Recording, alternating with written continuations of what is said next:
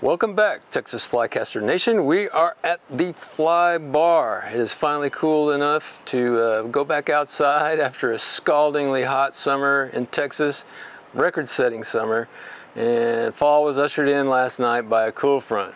Like my mom used to say, we always get a cool front before your birthday, my birthday, which is the end of October. So we got it. A few months ago, though, I was contacted and sent a few shirts by a company up north called Windrider, and it seems like a small, like mom and pop operation, or father and son, I don't know, but anyway, good operation. They contacted me, they liked the videos I do, and so they sent me a few shirts. Well, the shirts they sent me back in the summer they're a little bit heavy. These guys are up north, so they're a little bit heavy, a little bit like pike weight, you know, or bass weight up north.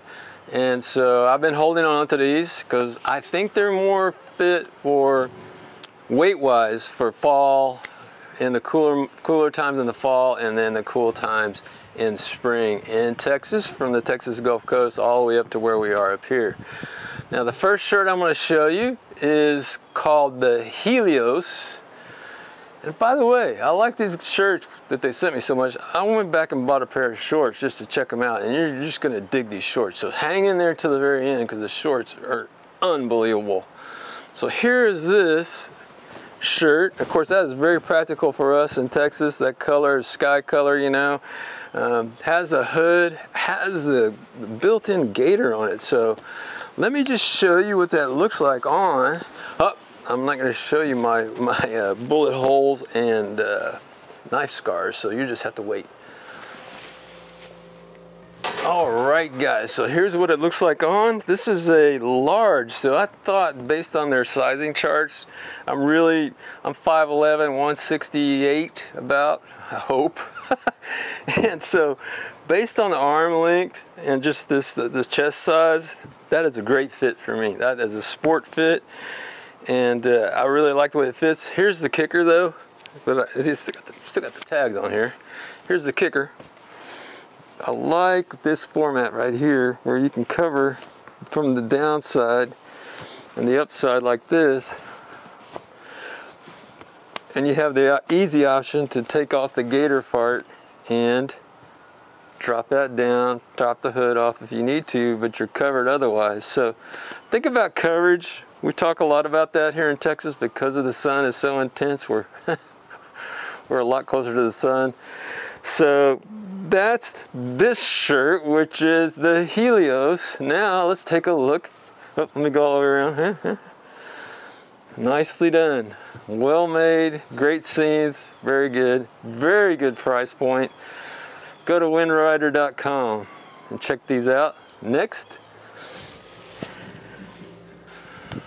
So the next shirt is the Atoll, and the Atoll is a bigger shirt, just a little bit bigger all the way around.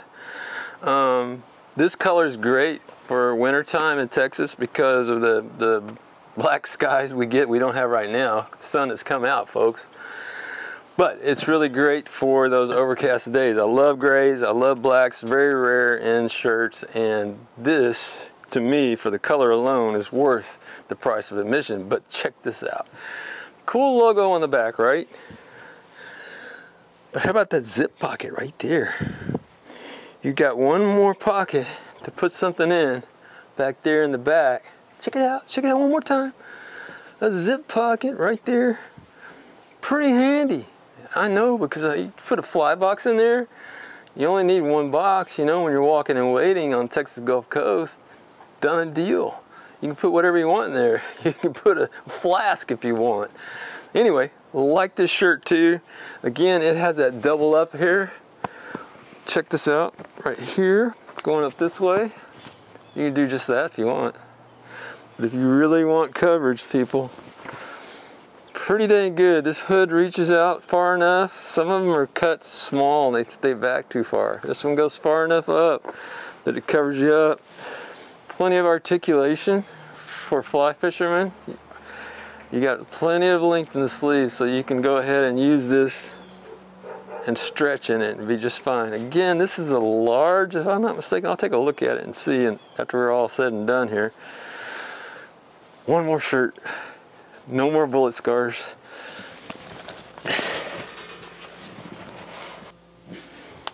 All right, guys, this is the Helios Mahi. And of course, you know what a Mahi is, right?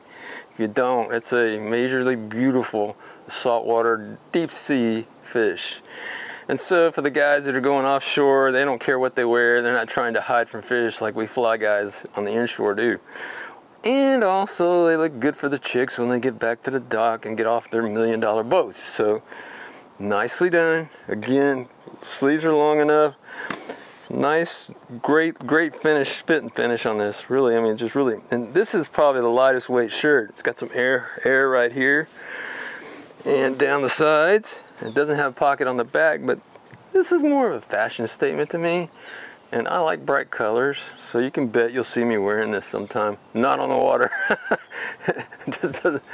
but I'll wear it at the beach, no problem. Great shirt, another one by Windrider. Golly, it's just 3 good shirts right here. Still got the label, so gotta get these broken in now. But what comes next is what you've been waiting for. A great pair of shorts. All right, guys, one last product from Windrider, and it is the coup de grace. It is the Windrider shorts. They're called the Sanibels, and I think they call it, it's like a slight on Sansabelt. Remember the Sansabelt slacks of the 1950s and stuff? Yeah, it's got the stretch in it, just like it's coming back into the high-end $100 shorts you see by other manufacturers. And it's really handy when you're on the road. You want to eat a lot, you can have a little stretch built in. This is a size medium. I'm a 34 waist, and it doesn't stretch at all. So 34 is the medium. And that's where it starts. So you can cinch them in or you can let them stretch. Great thing about this, 10.5-inch inseam. I like my shorts to go down low to keep the sun off my legs as much as possible. Has air ventilation back here in the back.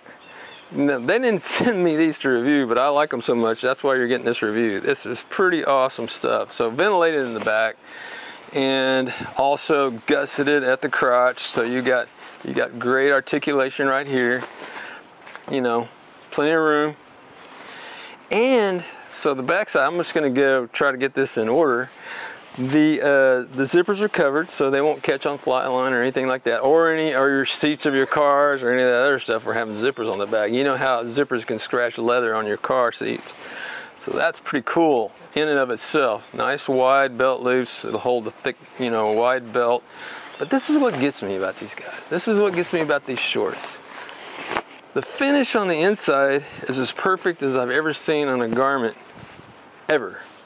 Like $600 suits are finished this way, with sewn in, all serged edges, and just lays down perfectly all the way around. Every seam is perfectly done, and the inside is kind of like I wear them inside out almost. They're so great.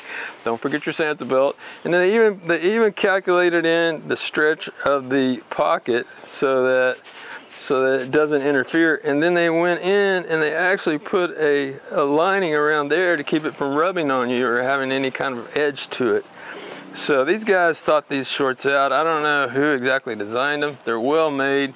Like I said, this is a medium, which is 34 for me. And these shorts